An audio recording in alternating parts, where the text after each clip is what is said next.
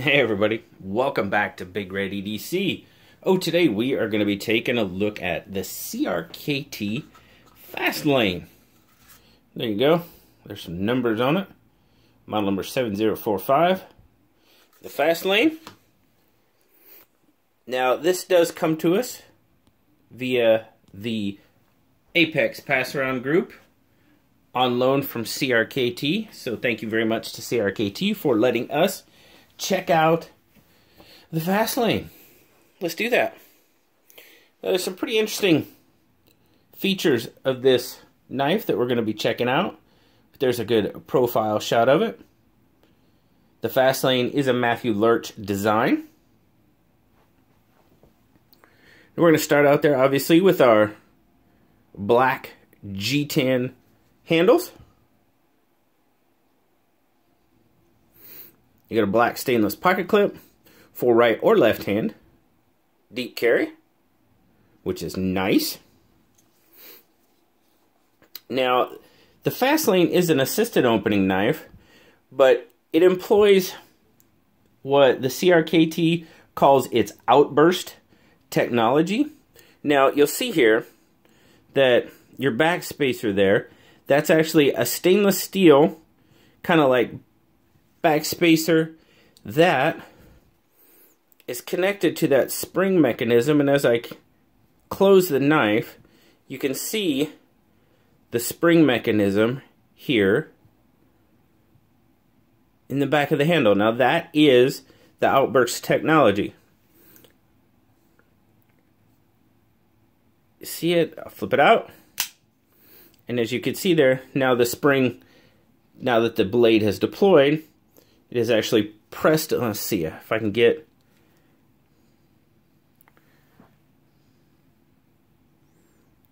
See, as you close the blade, I don't want to close it on my hand there.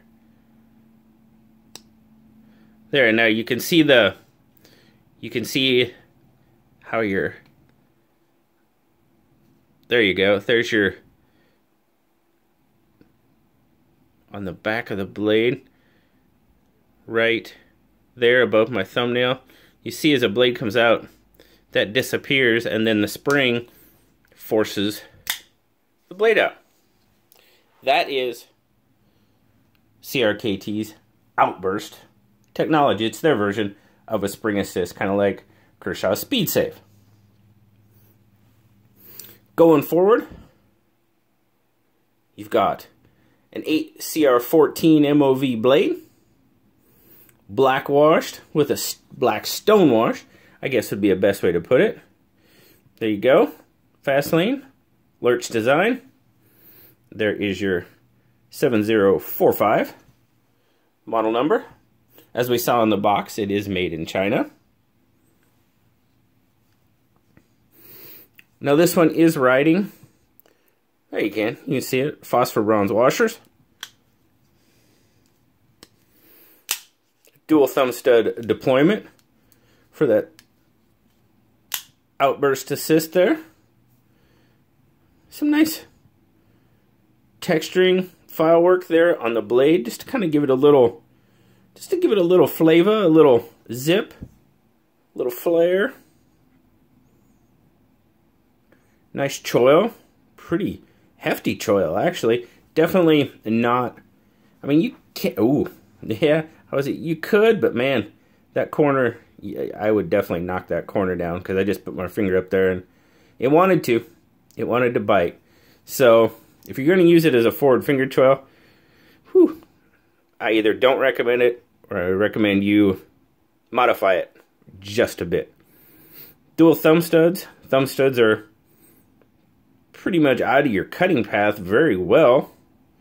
I mean, they're offset very nice, so that's not an issue. Nice kind of elongated drop or spear point on the blade. I really like that black washed finish.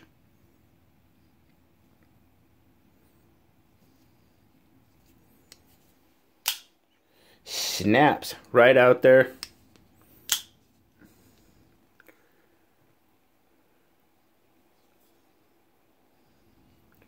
Hollow grind on it.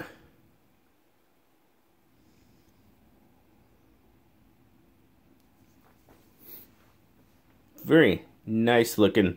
I really like it just comes to a really nice point. I really like the look of that blade. For sure. Let's get some measurement.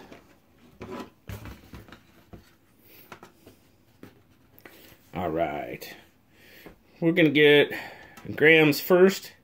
So we're talking 117 grams, 4.1 ounces. So you can tell that that spring assist does add a little bit of weight. Your liners aren't very hefty, so a lot of your weight is in that spring assist mechanism. What do we got here for dimensions? Excuse me. We are looking at, oh, looky there. 1, 2, 3, 4, 5, 6, 7. Yep, just about 8 inches long. On the handle, we're talking about, what, 4.5. So that would leave a 3.5 inch blade length with about a 3.25 inch cutting edge. Grip length, I'm going to measure the grip length at right about, I will say 3 3/4 on the grip length. And there you go. That's how it looks in my 3 3/4 inch hand. So it pretty much comes, yep. Definitely, I can get a full 4-finger grip. Do not really have a place for a lanyard on this one. So those of you with larger hands that like to use lanyards on smaller knives, not necessarily an option on this one.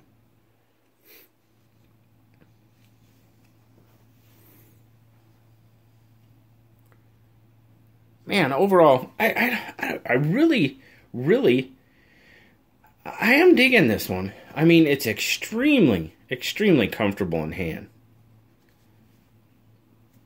Was concerned about that pocket clip because obviously it does stand up.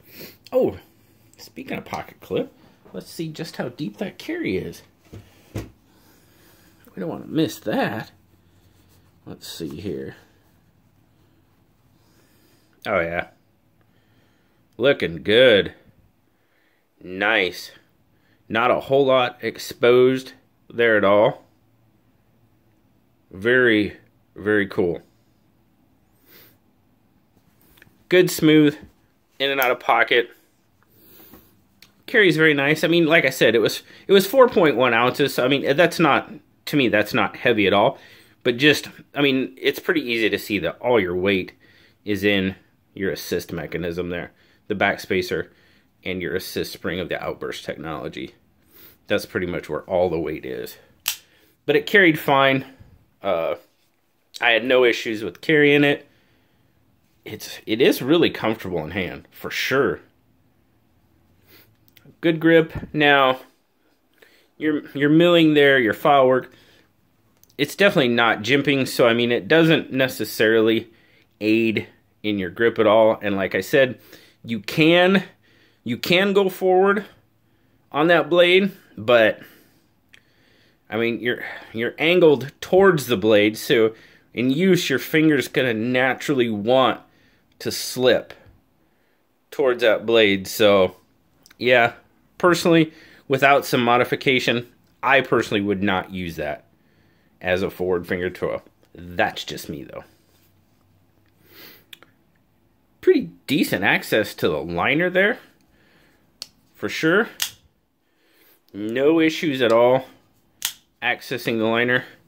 Lockup. Oh yeah, lockup's pretty darn good. Nice and solid.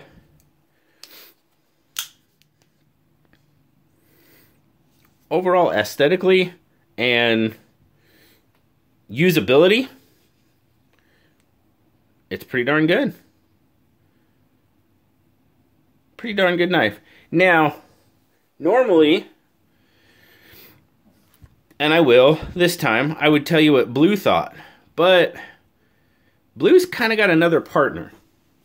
So,